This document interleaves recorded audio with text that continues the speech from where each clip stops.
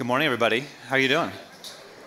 Oh, man, it is good. I was just checking, Okay, thank you for confirming that for me. My name is Buzz, and I have the extreme privilege of being the lead pastor here at Element Church, and this is my first day preaching to you on this stage. All right. That's good. That's good. You have confidence in me. We'll do another one at the end, and you'll see, okay, did he meet the expectations or whatever? Which is fun. We have loved Element Church. We have loved Cheyenne. And I just want to begin today by saying thank you for enfolding my family and I so well with just love and grace and kindness and hospitality. It has been amazing. Every time my family checks on me or people back in California check on us, we say we see God's grace all around every step of the way. And you guys have been a big part of that. So thank you so much. Now, thinking about preaching's kind of weird because I'm going to stand here and I'm going to tell you stuff about what the Bible says. And my worry today is that I'm going to get in the middle of you seeing the Bible clearly. I'm worried that you're going to think about are his jokes funny or is his message good or do I like this guy or not? And so my prayer for you this week has been that will not actually be what we worry so much about, but rather, what is the Scripture trying to tell us? Because I believe that the Scripture is true, that it has the power to change lives. And as we look into the Scripture today, I believe that your life can be changed as a result. Just like Jared helped us sing together today, that hope has a name. His name is Jesus. And so if you need hope, I think you're in the right spot today because we're about to start our new series called Fire Forged Faith. Did you like those Bernie images that we had? Were you thinking about a forge, like a blacksmith, or were you thinking like I was about some wood-smoked barbecue? All right, here we go. Here we go. Fire is like a tool that we can use to make things better, whether it's your beef or your steel, like a blacksmith, right? But to forge something into a tool that's going to last the test of time, that's going to find the purpose for which it is made, we have to heat it hot, we have to temper it. There's a stressful pressure that's brought to bear. And that's why I'm calling the series Fire Forged Faith. Because I believe the Lord wants to use the pressure in your life to build something beautiful and something which lasts. This Fire Forged Faith series, we're going to be looking at the life of a guy called Nehemiah. Nehemiah has a whole book named after him in the Old Testament, basically his journal of God's faithfulness in his own life. We're going to see today how God sparked into flame his calling in his own life. But before we do that, I would love to tell you about a time I sparked a fire into flame in my own life. You guys want to hear about this? Yeah. You're like, for sure we do. What did he screw up this time? Well, there I was, 16 years old, growing up on the semi-rural Kansas plains. And my friend John was about to have his birthday. And so he asked his dad, like any 16-year-old would for their birthday present, hey, Dad, don't tear down the old shed. Let me bring my friends over, and then we can burn it down together, and then we can, roast hot dogs and marshmallows and stuff like that. You guys know what I'm talking about. I told this story in California one time, and they were like, we better call the police. And you guys are like, yeah, that's what we do. We burn stuff down here. So I feel at home, very much so, So we get out there into the shed. It's like an old shed. It lived a good life. It had a purpose. It was useful. But it was in need of some fresh vision for that land. Time to clear it away. Old, dusty, dry shed. But we solved that dryness. Man, we soaked that thing ceiling to floor in gasoline. Perfect. It was ready for a flame. All it needed was what? A spark. There you go. But not just any boring old spark. This is a 16-year-old's birthday, and so we needed a spectacular spark. So we came up with some ideas. And the first idea, we're so smart, so genius. Write this down. Okay, we had a metal gas can. The metal gas cans that they sell/used to sell? We thought if we put that in the front door of the shed and shoot it with a shotgun, it was going to, yes. George, you've done that many times, I can see. Well, nobody's watching. We'll keep it just between us. So we set the gas can up, filled it with gas, of course, and shot it with a shotgun. And what do you think happened? Nothing, man. It was disappointing. It was a lot of noise, a lot of energy, and ultimately not a lot of spark, not a lot of flame. But we were undeterred, you guys. We found somewhere we sourced, I don't know if we knew Robin Hood or something, but we had a bow and arrow. And my friend Jeremy, not to name any names, Jeremy thought, let's take a rag, let's soak the rag in gasoline, let's light the rag on fire, tie it to the arrow, not in that order, and then shoot the arrow into the shed. That's going to be spectacular. But have you ever tried to shoot an arrow that has a gas-soaked flaming rag on it? It just kind of messes with the balance a little bit, That's what a lot of the armorers are telling us. And so, we couldn't even get it out the bow, into the shed. And it was like, okay, by now we really need to get this thing going. Let's just take a normal old match and toss it in there. Let's wave the white flag. But no, we had one more idea. We opened the repository of fireworks. We pulled out all the Roman candles. Yes, you guys know what I'm talking about. And we encircled that thing, and we were not disappointed. That worked really good. That was really good. Really, really, really, really good. Too good, perhaps, because like I said, we'd soaked that thing in gasoline. It took off like a house on fire. That's, in fact, when the phrase was invented, me burning down that shed. And it was so hot, it melted the nails. It burned everything all the way down, super hot. And I learned a couple of things that day. And I don't remember what I learned. I have to look at my notes to remember what I learned, because I was like, man, we should burn down a shed today. That was super, super fun, But that hot heat was not just for fun. It had a purpose, didn't it? Which was to clear out that shed, to make that space fresh and new for whatever the Dunbar family needed to do on their property. This thing was kind of tired, and it is in need of a fresh spark in its life, which we helpfully provided with those Roman candles. But I wonder if there's some of us here in the church today who are thinking kind of like, man, there's some parts of my life that are old, that are kind of dry, that are kind of in need of a fresh spark for the Lord to clear some things away, that we might use our lives in a fresh, visionary way as he has us to do. We can spark into flame. We can clear some space for God to move. And I would love to look with you now in Nehemiah chapter 1 and see how the Lord was able to do that in the life of Nehemiah. Would you like to do that with me? Well, you're trapped in here, so it doesn't really matter what you want or not. But let's look at Nehemiah chapter 1. We're going to read pretty much all the way through chapter 1 today, but we'll pause at some different points. But I'd love to start just like the Sound of Music taught us at the very beginning, verse 1. These are the memoirs of Nehemiah, the son of Hakaliah. In late autumn, in the month of Kislev, in the 20th year of King Artaxerxes' reign, I was at the fortress of Susa. Hanani, one of my brothers, came to visit me with some other men who had just arrived from Judah. I asked them about the Jews who had returned there from captivity and about how things were going in Jerusalem. And they said to me, things are not going well for those who return to the province of Judah. They're in great trouble and disgrace. The wall of Jerusalem has been torn down, and the gates have been destroyed by fire. All right, let's pause there. A couple of things. First one for free. Let me give you the clue on how to pronounce any Old Testament unfamiliar name. Are you ready for this? Say it with confidence. Nobody else knows either, okay? So that's how you say those names. All right, but number two, and more importantly, of course, is where's Nehemiah at? What is he talking about? Sometimes you read the Bible and it's just like somebody dropped all the pages on the floor. You don't know the order or how quite they connect. So Nehemiah is really interesting because he is one of the very last Old Testament figures before the coming of Jesus Christ. And so Nehemiah is a real interesting point in history because he hasn't yet seen Christ come. He's been promised. He knows that God is going to bring a Messiah one day, but then he also looks back at all of the Israelite history. So he looks back at somebody like Abraham, back at somebody like Moses, back at somebody like King David, who are these kind of real superstars of the faith you might think about. And Nehemiah is standing there in captivity in a foreign land. We know this because it says he's in King Artaxerxes' court. That's a Persian king. He's a stranger, a captive in a land not his own. And he stands as a stranger in that strange land, as a captive, and thinks to himself, will God be as good to me as he was to Abraham? Will God be as good to me as he was to Moses? Will God be as good to me as he was in David? Look at this. I don't have anything. My homeland is not doing well. Where is God in the midst of all of this? Maybe you think that too yourself today. Where is God in the midst of my life?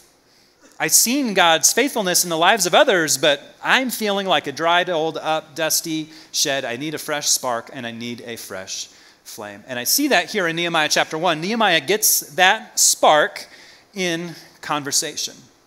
Right, you might say Nehemiah was sparked here by conversation between his brother Hakaliah and himself. Now, the term brother, it might mean actual sibling, it might mean friend, it might mean countryman, but that's not as important as the news that Hakaliah shared, right? Nehemiah is sparked by this conversation. He tells him the truth about what's happening. And what is Hakaliah's report? Everything's fine, man. Everything's good. No, he tells the truth. He says, it is not good for those of us in Jerusalem. It is not good.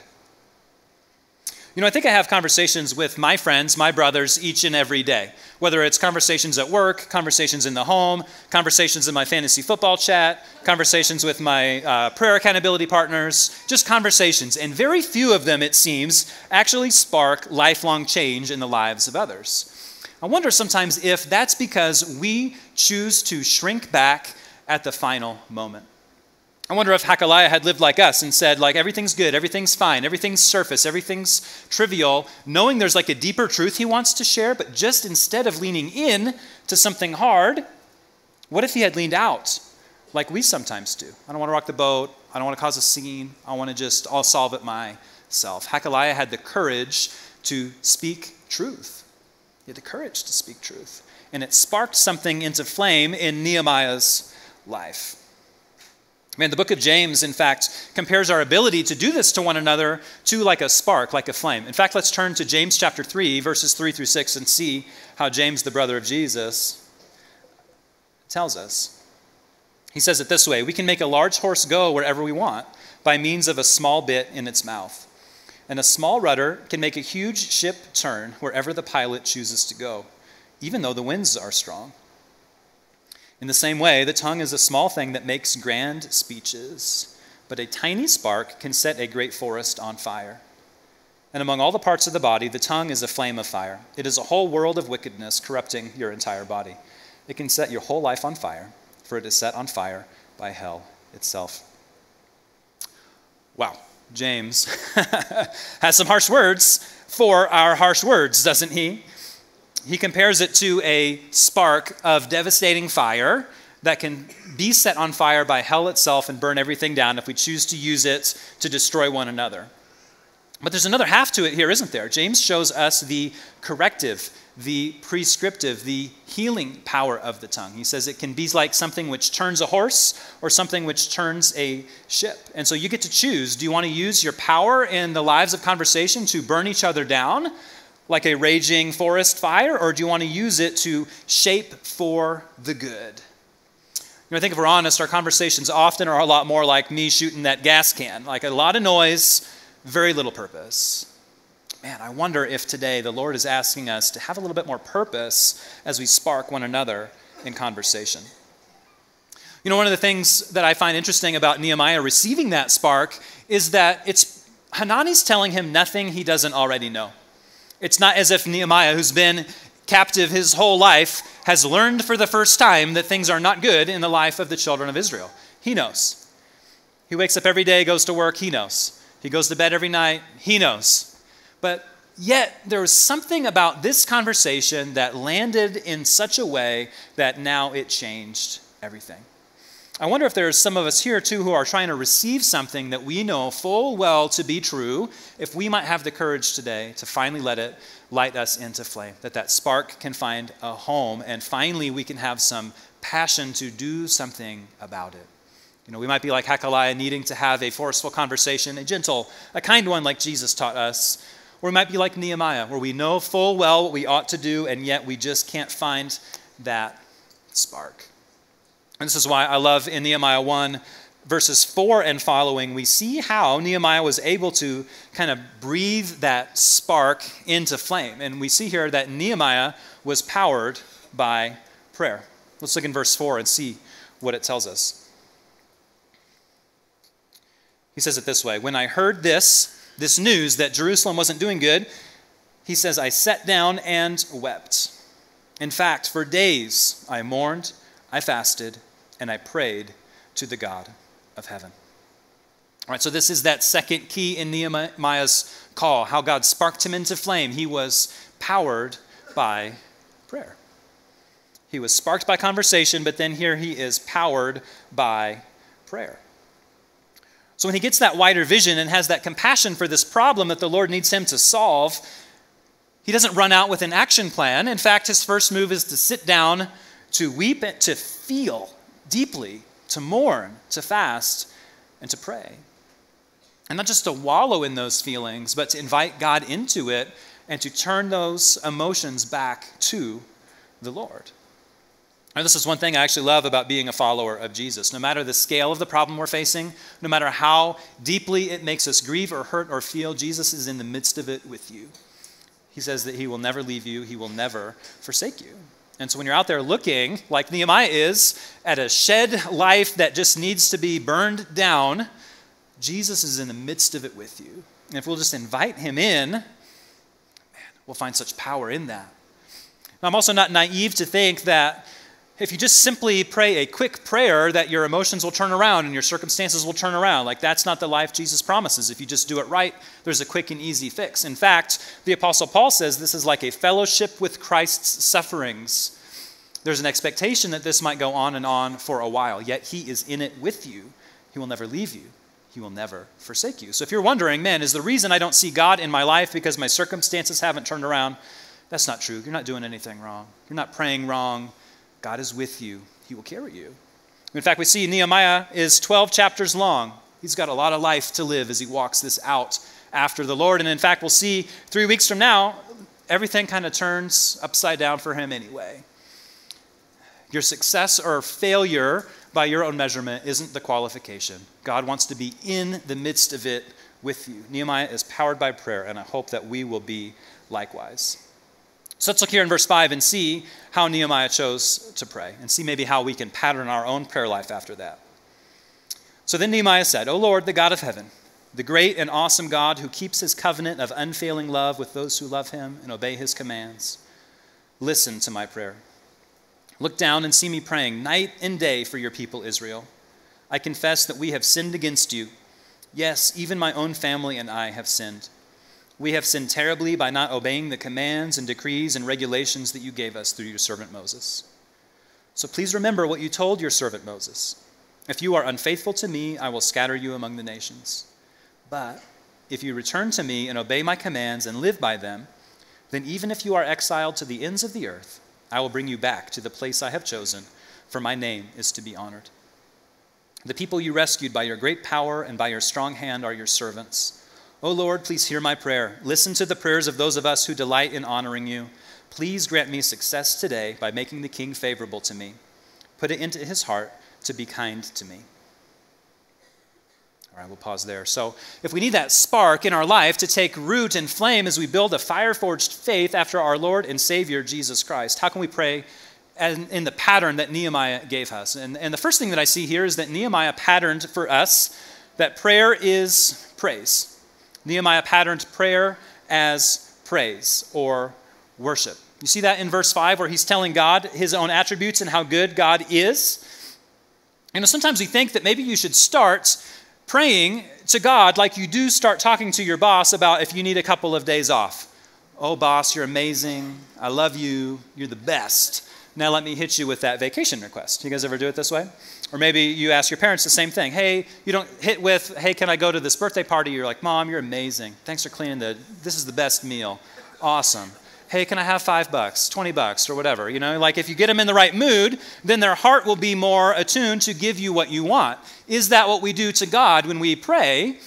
No, that's not the reason we start with prayer as praise.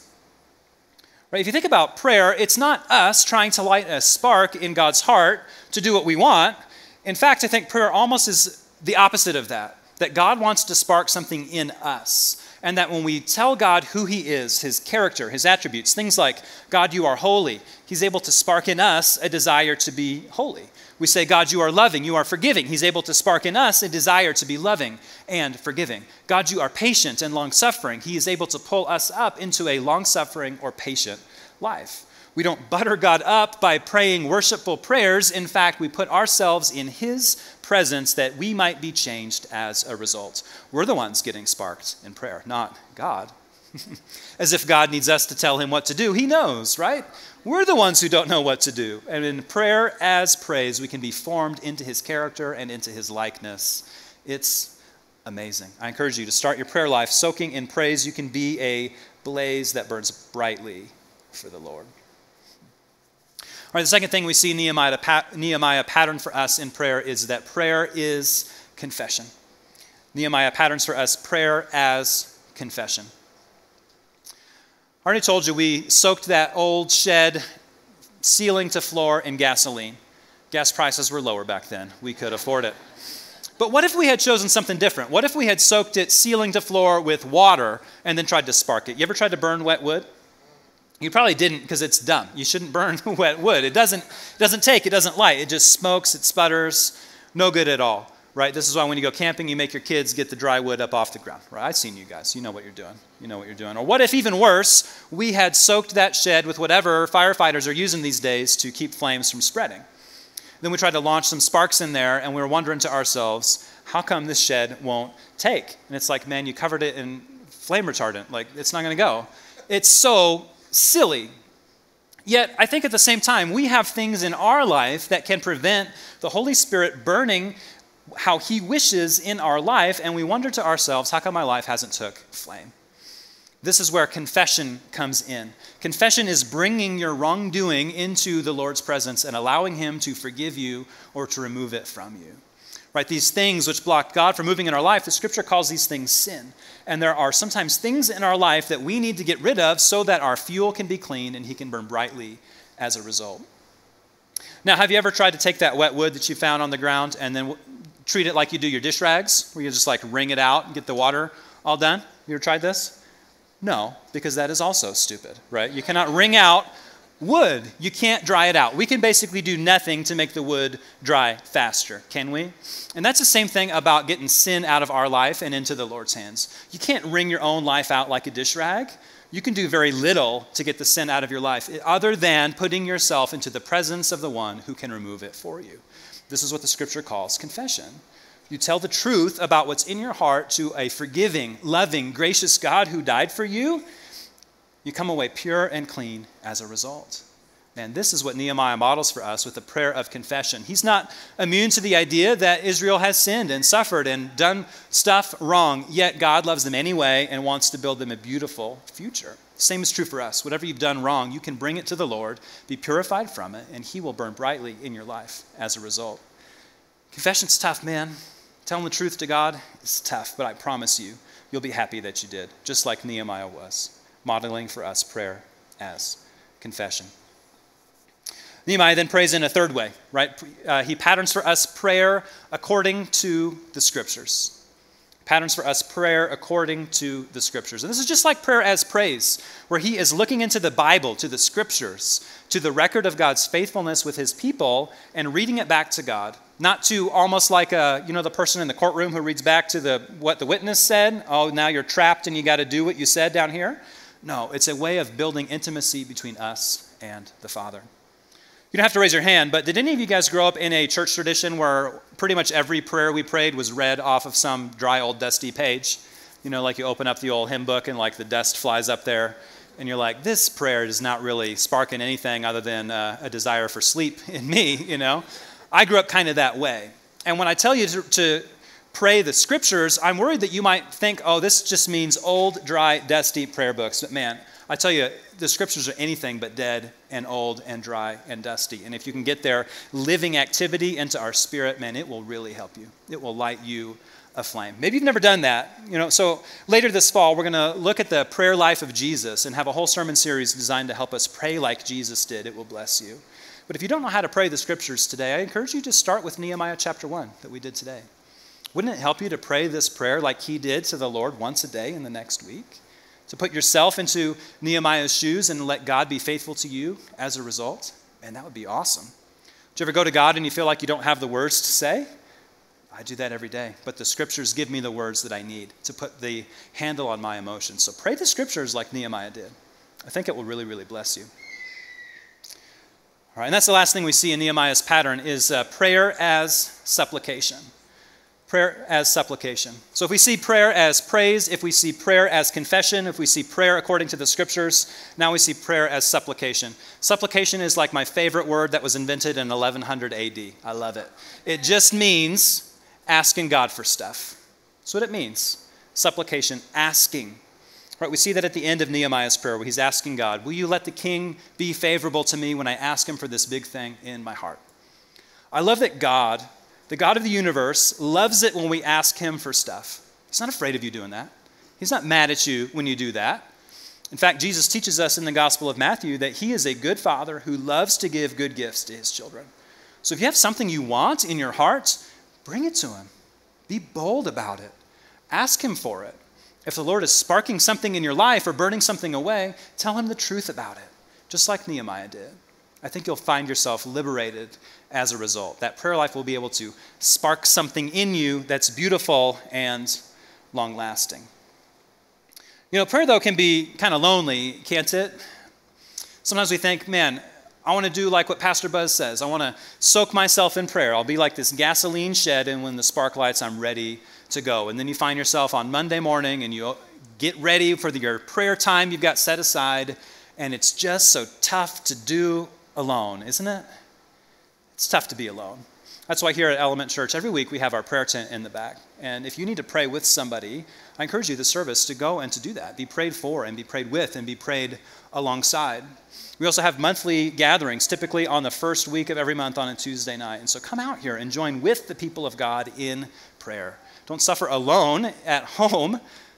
Come and learn from those of us who have walked with the Lord a little bit, who can help you be prayed for as a result. It's not just up to you to work harder, right? The Lord will make a way for you. Put yourself in position to be prayed for and prayed with, and I think you'll see your life powered as a result. Man, the last thing I saw in Nehemiah's life here in chapter 1 is he gets sparked into what the Lord had for him in this season. It might be my favorite. You shouldn't have favorite parts of your sermon, just like you shouldn't have favorite children. I don't have favorite children, but I do have the favorite part of my sermon, and it's this one because it's good news for all of us. Here in Nehemiah chapter 1, we see that Nehemiah's preparation was already in progress. Already in progress. Here, look at verse 11 again, because we see this almost throwaway, like almost an aside from the narrator about Nehemiah's life. It says, "In those days, I was the cupbearer to the king." What does that have to do with anything? Is he telling us his job, what he does for a living? Or is there something more at play there? You know, sometimes we think that the call of God is going to come into our life. We're going to receive this spark, and then the next day we will begin a journey of preparing to fulfill that call. But God is more faithful to us than that. He doesn't drop something on you today that you're not yet ready for. He has been preparing you, I believe, from before the foundations of the world. So Nehemiah was cupbearer to the king, and he had no idea that in chapter 2 and next week, we're going to talk about him embarking upon a rebuilding project in the city. In a sense, he serves as kind of a type of a king for the children of Israel in this next season. And there he is, the king's cupbearer, right? Which is basically, in a sense, food service. Anybody work in food service? Do you know the Lord is preparing you for something as you work every single day? Because Nehemiah could have said, all right, it's my job just to fill the king's wine, make sure he has enough drinks, make sure he has enough food. Or he could have thought to himself, I'm standing in the same room as King Xerxes of Persia, the most powerful person in the ancient world. And I'm going to learn a thing or two here in this room. I'm going to see how he talks to his advisors. I'm going to learn. I'm going to see how he solves conflict. I'm going to learn. I'm going to see how he deals with the stress of being a king. I'm going to learn. I'm going to learn what to do, and I'm going to learn what not to do. I'm not just going to sit here with some drinks and surf my phone. I'm going to pay attention to what the king is doing. And then when it's my turn someday to be in charge, I'm going to be ready. I'm going to be ready. His preparation was already in progress. I don't know. I didn't text Nehemiah to find out, but I bet when he went to cupbearer school, he didn't think to himself, one day he's going to be in charge of rebuilding Jerusalem. Yet he was able to be prepared by those experiences that God put in his life each and every day. Just showing up to work. Man, when I began feeling a call to ministry, I didn't get a ministry job. I don't know if you have heard about life, but there's this stuff called bills, and they expect you to pay them. It's so weird. So I got a job to get money to pay my bills. And one of the jobs I got was in the jewelry store. This is kind of like my family business on my dad's side. And I went to, work by day, school by night. Very Batman kind of a situation, And I thought, man, I would really love it if I could just work professionally at a church. That would be awesome and kind of align my calling and kind of align my preparation. But you know what happened to me at the jewelry store is I became very prepared for ministry by working at Hellsberg Diamonds at the mall, I learned a lot of stuff about ministry. For example, I learned a lot about marriage counseling, helping couples choose engagement rings. Man, I learned a lot. And here's my first marriage tip for you. Choose well, man. It will be great. Not your ring, your spouse. Oh man, I learned about marriage counseling in the jewelry store. I learned about honoring your spouse over a long period of time when I help people pick out anniversary gifts. You're here for your 50th anniversary. How did you do it? How are you faithful? Great job. I learned about righting wrongs when people came in and they're like, my wife is mad. I need to buy this thing. I learned a lot about life in the jewelry store. I also learned I didn't need to wait for a job to begin to act like a pastor or act like a minister. I didn't need to wait to get a paycheck to start praying for people. I could pray for my coworkers right then and there. I didn't need to wait to be a pastor to be light and salt in our community as an evangelist. There's hundreds of people coming through my door every single day. I didn't need to wait to be a pastor to begin to learn to study. I could do that in every instant that God had given me there in the jewelry store. And I admit I did not show up for my preparation as much as I should have done every day at Hellsberg Diamonds. I did not like that job, and I was happy to quit the instant that I could. Yet, if I ever do a wedding for you or officiate at a funeral for you, I bet you that it is more formed by my time in that mall on South Lewis than it was in my time in Bible school. I didn't expect that, but the Lord has been preparing me even in the jewelry store. So Nehemiah's in food service, and I'm in mall retail, and where are you? Where are you? How is the Lord preparing you for what he has for you? Man, some of us have no idea. How can we have any idea about the future God has for us? But we can show up. We can pay attention. We can be there. God is preparing you for something. And when that spark falls in your heart, you don't have to start the next day working on it. He has been preparing you for your lifetime, and you can just go for it. You don't have to catch the spark and wait. You can catch the spark and just burst into flame with what God has called you to do. That's what we see in Nehemiah. In fact, next week we're going to look at chapters 2 and 3 and 4 and see how his ministry was birthed, what he did as a result of this call. But his preparation had been in progress for a long, long time. And so let me ask you this morning, how do you see that spark of God in your life? What is the Lord sparking in you even this morning? You know, we've looked at a lot of different things.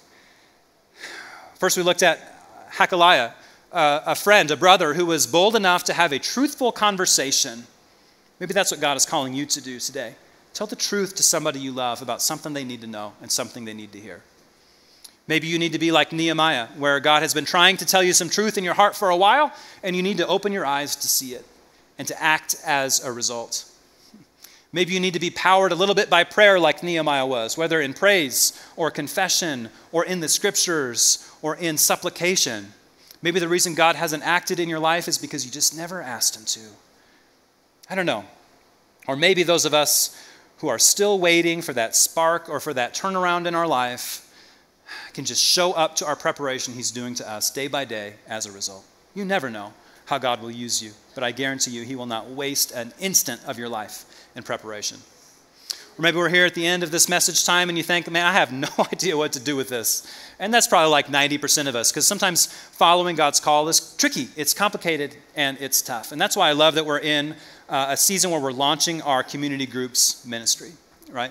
Pastor Kat's out there, and if you are saying to yourself, like, I would just love to come alongside some other people each and every week to get some encouragement in the scriptures, to be prayed for, and to have somebody who can tell me truth and for whom I can receive. That's what we mean when we talk about groups. We've got tons out there for you to participate in. Maybe you just need to show up. Or maybe you find yourself every time we launch groups wandering by, wondering if this or that particular group that you really need has been launched yet. And I wonder if that's actually God trying to spark you into taking the step to say, man, I will lead this thing. I've wanted this. I've needed this for a long time. It hasn't happened to me. Maybe God wants to spark you into providing that for someone else. I don't know. I don't know where the Lord is sparking you and where he is trying to breathe in you this flame of fire that can forge our faith into something that will last a lifetime. But I think if you hear God pulling on your heart, let me pray for you that he can breathe that spark into something which lasts. So let's pray. Father God, we thank you that your word is true and that somebody like Nehemiah, who lived more than 2,000 years ago, still struggled with the same things that we do. God, we confess that like Nehemiah, sometimes we look out at our life and think, we need some freshness here. God, would you provide it for us, just like you did for him? Sometimes, God, we need a friend to tell us some truth. Would you provide for us trustworthy friends who do so? And may our hearts be soft to follow you as a result. God, sometimes we need to, like Nehemiah, spend some time in grief or prayer or struggle with you. And God, would you meet us in those places? Would you encourage us in those places? And would you move in those places, we pray?